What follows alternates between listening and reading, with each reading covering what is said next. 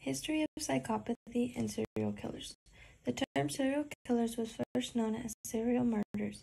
Serial murders is defined as an unlawful killing of two or more victims by the same offender in separate events. It was first coined by Robert Russler, an FBI agent in the 1970s. What he did was play a significant role in psychological profiling of violent offenders. Now, with psychopathy, also known as psychopathy, it was coined by J.L.A. Koch in 1888, and what he Characteristics of a psychopathy serial killer. The identified traits of a psychopath in an individual include lacking an emotional response. The individual lacks to have any sort of empathy, having poor behavioral control such as having expressions of threats, verbal abuse, impatience, and lack of being able to control anger. There is a drive for sensation seeking and no sense of remorse when committing a crime. The individual also has a drive of impulsiveness and predatory behavior.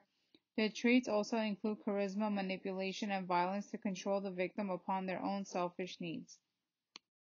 Famous psychopath serial killer. One of the most famous serial killers is known to be Ted Bundy, pictured on the right side.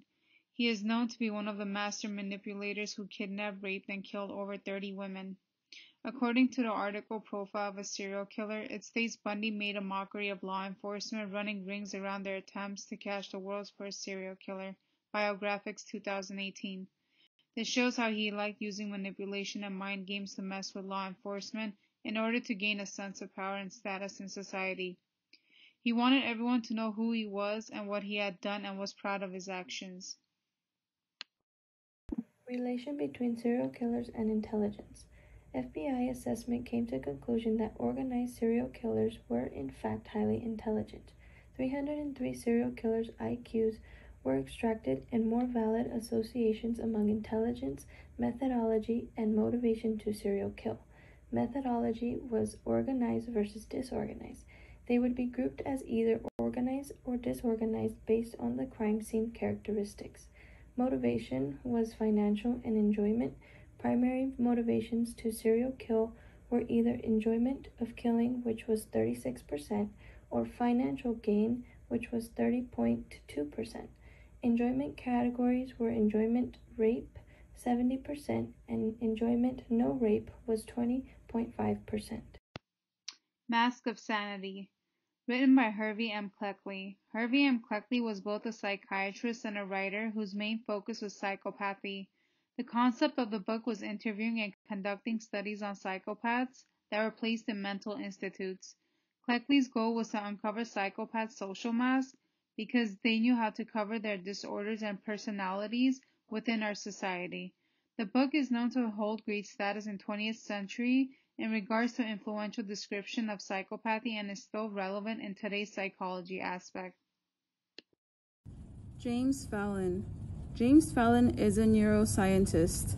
Some of his most famous work is on identifying psychopathic killers through brain scans and gene variants, tested through a double-blinded experiment. While conducting research, his curiosity took an unexpected turn. As he published his work, he found several psychopathic killers in his own family tree. The real shock came when he made a discovery in his very own gene patterns. "The joke was on me," he says. "It turned out I was the ruffian. I have the exact brain patterns of a psychopathic killer." He published a book in 2013 titled "The Psychopath Inside: A Neuroscientist's Personal Journey into the Dark Side of the Brain." In his book, Fallon explains that it takes more than gene patterns to develop a serial killer. Nurture variables such as positive childhood experiences and the absence of violence and traumas is why he isn't a psychopathic killer himself. Psychopathy. Serial killers in today's society. Pedro Alonso Lopez. Credited as one of the most prolific serial killers of modern time, Pedro A. Lopez's victims list is in the high 300 to 400s. He targeted victims, raping a majority of them, killing them, and leaving a trail across Peru, Ecuador, and Colombia. His first acts of murder was during his first imprisonment, killing 4 men who abused him sexually. Later, it was ruled as self-defense. He stated in a prison interview that he enjoyed wrapping his hands around the necks of young children, and admitted he would return to his killing spree when released from prison. He was arrested a handful of times, yet shockingly released for good behavior, later mentioned to be for bail money.